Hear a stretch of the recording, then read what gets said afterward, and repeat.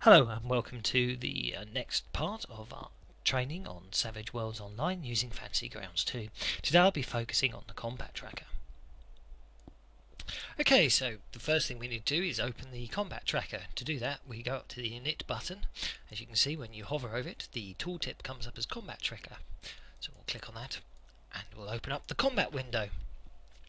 Now the combat window is designed to allow you to store multiple combat trackers. Rather than having to create each one on the fly, this allows you to create all your planned encounters in advance, and then when the players go off on a tangent, you'll only have to create a combat tracker on the fly. But if they stick to your intended adventure route, then your life will be easy. So what we'll do is we'll click on the new button. Okay, so this is a blank combat tracker. Ready to be populated. This is the GM's view of the combat tracker. The player version is slightly simpler.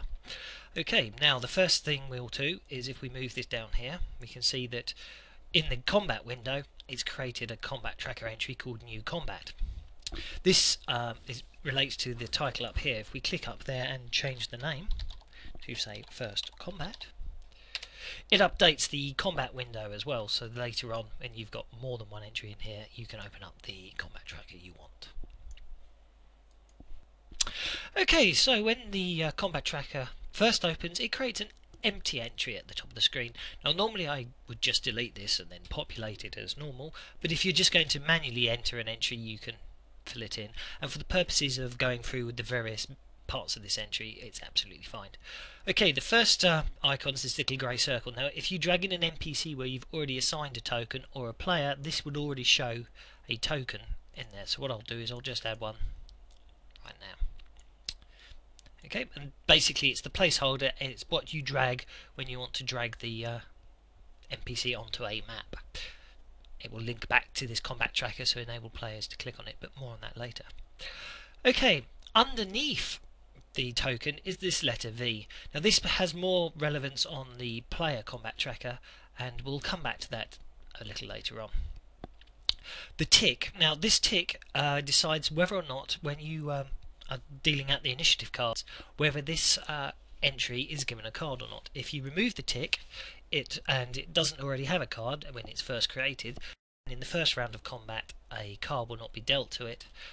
If they're surprised, for example, or later on if in the combat a player wants to go on hold or something, and then unless they act again they won't get dealt a new card and they continue on their old card. So all you would do is remove a tick.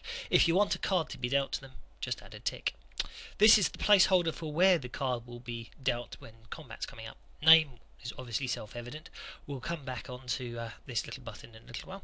This is the wound tracker. Obviously for extras fairly redundant, and you can really go anywhere with the numbers, but obviously for wildcards all you need to worry about is 1, 2, 3 wounds, or -1, 2, 3, whichever is your personal preference. It's just obviously letting you track. Right, this icon here allows you to set how big an icon is on the grid. Easiest way is probably to example that. So if I just bring up a blank drawing that's just got a bit of a grid on it, and if I just drag the letter A on and skip slightly ahead to the hostile indicator and make this entry hostile, what you can see at the moment with a number 1, then this thing only takes up 1 square on the grid. If I increase that to 2, it will take up 2 squares. If I increase that to 3, it takes up 3, and so on. It's another way of showing how big a creature is. There is another way to do it, or well, you could say it goes hand in hand with it, is if you drag a token onto the grid, all the tokens set to the same size relative. I mean, if you have a bigger token, then it will entry on, but if you're using the same size tokens for everything, but you want to make it bigger, if you use the mouse wheel, you can enlarge the token. Not sure what the limit is. It seems to go quite big these days.